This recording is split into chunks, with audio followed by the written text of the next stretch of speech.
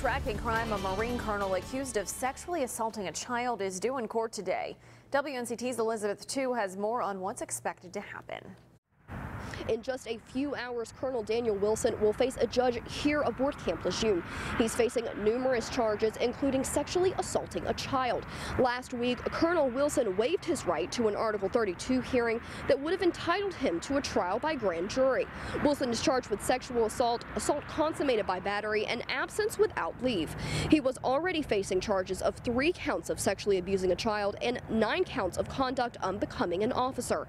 The 55-year-old was assigned to the 2nd Marine Expeditionary Forces and completed 11 deployments. He was reassigned to administrative duties following the allegations. I'll be in the courtroom today and will bring you all the latest on this case this evening on WNCT. Aboard Camp Lejeune, Elizabeth II, 9 on your side.